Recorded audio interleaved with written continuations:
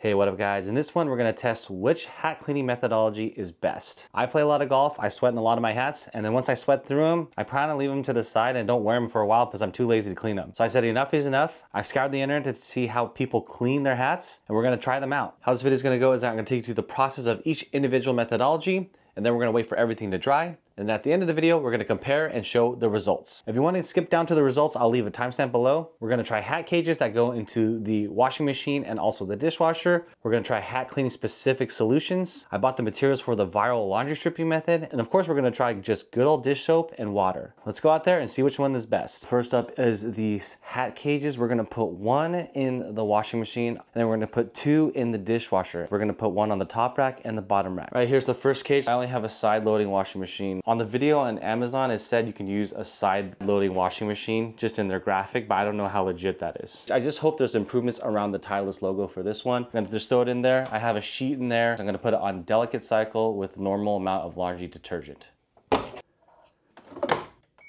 All right, I got these two loaded up here. I'm gonna put this one on the top rack and then this one on the bottom. See how it is, but as you can see, I have a smaller dishwasher. Not sure if it's gonna be effective as some of those nicer, bigger ones. And I'm gonna use borax instead because it also kind of washes your dishwasher. I saw someone use borax, so I was gonna give that a try. I'm gonna do a 1/4 cup of borax and spread it around the bottom. See how small this is? It's only one hat and it already takes the whole entire top.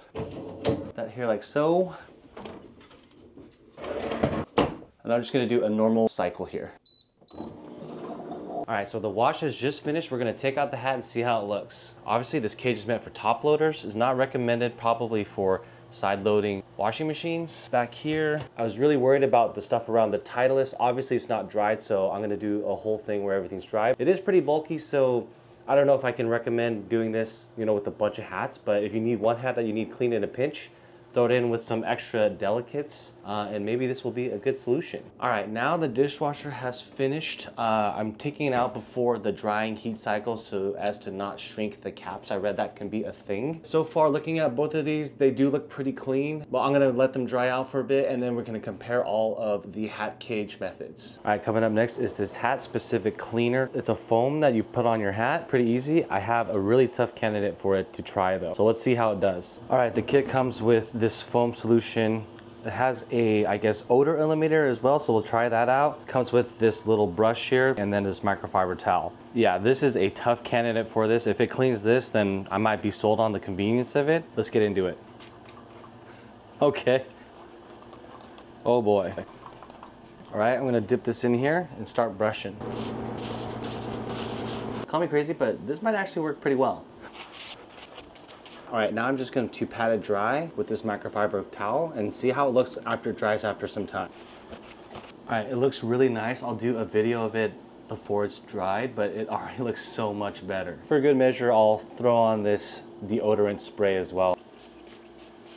And now we wait. That actually kind of blew my mind, so I'm going to try another hat just to see, maybe it was the material that is like pretty easy to clean. This is more of a normal hat. You can see there are some spots here. Also notable here are these sweat stains on the underside of the bill. Same thing as last time, huh?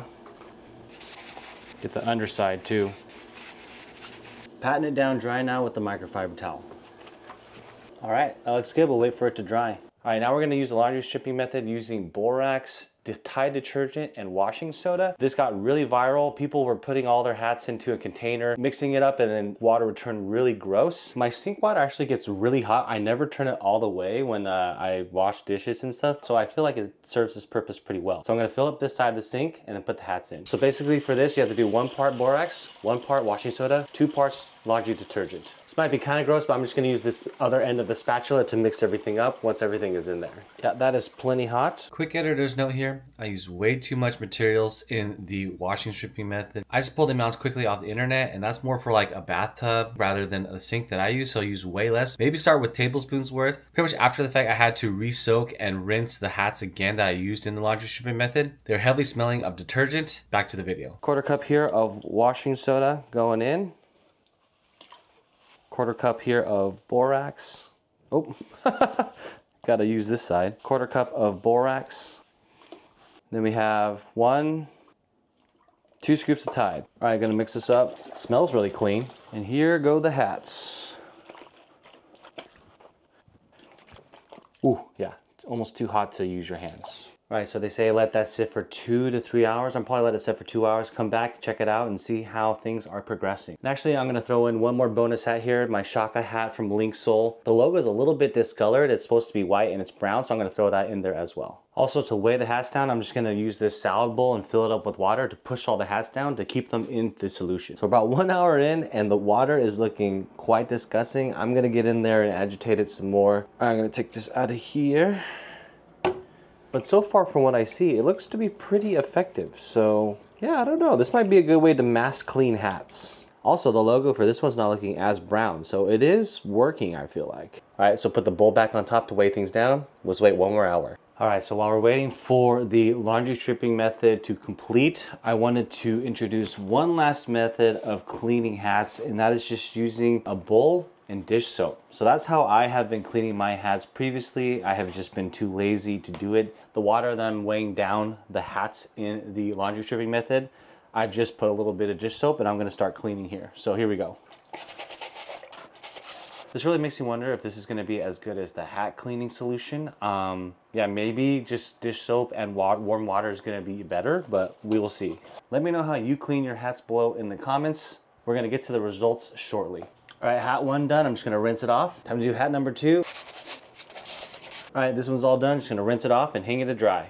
Yeah, one thing I wanted to point out how dirty or clean this water is. So this is just, you know, scrubbing 2 hats with dishwater, but look at the laundry stripping method. It's disturbing. All right, it's been about 2 hours. The water's still warm, but I read that you pretty much do this process until the really hot water becomes room temperature or even colder, and then that's when it's done. Don't quote me on that, but I've just decided to do the arbitrary 2 hours. So I'm gonna start removing the hats and draining the water, and let's check it out. So what I wanna do is rinse out the hats in the laundry stripping method and then go hang them up to dry. But boy, look at this water. Oh, look at this water. So there's some undissolved detergent at the bottom still. Oh, I can't even get this out because it's slippery. There goes the water. Pretty gross. You can see there's extra residue from the borax and leftover detergents here. So maybe I definitely used way too much. Ooh, okay. Well, water's gone. All right, so far looking at the hats, giving me a good rinse. But it looks like it's done a good job. I'm gonna use these cages to make sure these hold their shape. So I have all the hats that I cleaned here set up to dry. I wanna wait till they're fully dried to make my assessment. And once that's done, we can go through each individual methodology and see which one was the best. All right, so here are the results of the hat cleaning solution that I got. Very impressed actually. This is all dried out now. All the sweat stains, they're pretty much gone. I think a lot of it obviously is just the scrubbing. I've noticed that all the methodologies that use a little bit of scrubbing, a little bit of elbow grease turned out the best. That looks great. Smells, I used the deodorant spray. I don't know if it makes that much of a difference. Smells pretty good. Doesn't leave too much of a cleaning solution residue after the fact. I'd be pretty happy with this result. I was so intrigued by this result that I cleaned another hat. This is the other hat I cleaned. There's a lot of good removal of the stains here, and the bill is great as well. This one had a really bad bill. So I was like, dang, you know what? I'm gonna try it again. It's all dried out, smells pretty good, and look at that. I'm not sure how it will be in the long run because you're not really washing away anything. But yeah, super fast, super easy. I have no complaints with the specific hat cleaning solution. So let's go over the laundry stripping method. If you have a lot of hats that you need to clean in bulk, this is a good way to do it. So far the results, and this was with minimal agitation. All I did was rinse the hats afterwards. These look pretty good. This hat was notably one of the worst. It didn't take too well in the water and didn't dry that great. I put it in the cage to dry and it's still a little, I'm not frayed, but you can still see it didn't dry all that great, but it looks really good. I would wear it again. This was very yellow. I'm using a white light, so it's not super fair, but yeah, this was very yellow Shaka that I said that I wanted to add. And yeah, it's pretty much a little bit wider. So the coloring got better as well. This one looks good, not too much sweat on the brim.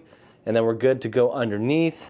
This Link Soul one, like I said, I guess cleaning it in the sink with hot water has the chance of losing its shape. Also, there's this All Are Welcome hat. There's just a little bit of stains up above here, and those are all gone. But most impressive with the laundry stripping method was this guy. I did not do any extra elbow grease in this. I was just mixing up the hats in the water, and all of the sweat that was up here that was pushed to the rim here, there was like visible lines all around this hat because I sweat entirely through it. It's gone. I would suggest doing the laundry stripping method if you have a lot of hats that you want to clean. But once you buy the supplies, it's hard to buy them in small quantities, so you're gonna have to be doing a lot of, I can do hats for like decades now. I wanted to throw in the control. The control, how I usually clean my hats is with warm water and a little bit of dish soap. I just use Dawn. The results are also good as well. Word of caution though, if you have these hats with more clothy material, I did end up, fraying some of it. Don't get something too abrasive. It kind of ripped out some of the threads here. It's hard to show, but trust me. The brims on both of these look awesome. They were looking pretty hurt before. And yeah, dish soap and warm water with a little bit of elbow grease goes a long way. Let's talk about the results of the hat cages themselves. The one that was in the top rack in the dishwasher turned out really good. This one was covered in sweat stains. I did not put any extra scrubbing into these. This one is really good, as you can see. But the one that was on the bottom shelf that I put on the bottom did not get cleaned like at all. I think it was because the suds or whatever were bubbling up. I'm not exactly sure how a dishwasher works. It did not get cleaned. This was the bottom rack hat, and I'm gonna clean this actually again with one of the methodologies that I found out from today. I still have to decide. But yeah, the bottom rack did not work. Top rack of the dishwasher worked flawlessly. Also to note, my dishwasher is not that great. It's like a compact dishwasher meant to go in small spaces, so it's not even top of the line. I'm pretty sure if you have a really nice dishwasher, you'll go much further than I did. But yeah, top rack is where it's at. And the final method was throwing the hat cage into the washing machine. This is a side load washing machine. It's not recommended, even though there's a video of a side loader being used. Yeah, it did not work that great. Maybe it's the hat itself. This is a tierless hat though. But yeah, it didn't clean it up here. As you can see, there's still some issues. So I'll have to re-clean them. But pretty much for the hat cage, top of the dishwasher is where you want to be. All right, so after it's all said and done, what's the best methodology? Well, as you can see, it depends. If you have a ton of hats and you don't want to worry about cleaning them all individually all that much, the laundry stripping method, it works. If you only have a few hats and you want them to get pretty clean, you can use the hat cleaning solution that was specific for cleaning hats. That ended up really working well. Or you can use good old warm water and Dawn dish soap. I would not suggest using the hat cages. The hat cages got so-so results. I'm sure that's probably going to vary between person to person because everyone has different dishwashers and everyone has different washing machines, but that was just my experience. One thing to remember here is that the methodologies where you're actually submerging hats in the water, I feel like it's extracting all the dirt and the oils, whereas opposed to the hat cleaning solution, you're just spraying it on and then just kind of spreading out and hoping, maybe like a Febreze effect, but for cleaning. So keep that in mind. I really feel like the laundry stripping method and the dish soap method was really good at cleaning it deep, whereas like the hat cleaning solution was only, visually it looks good, smells okay, but is it really extracting all of that grime? Not sure. So that was a very long-winded answer. I have a lot of hats that needed to be cleaned, wanted to make this, but hope you guys enjoy that one. Keep chasing. See you in the next one.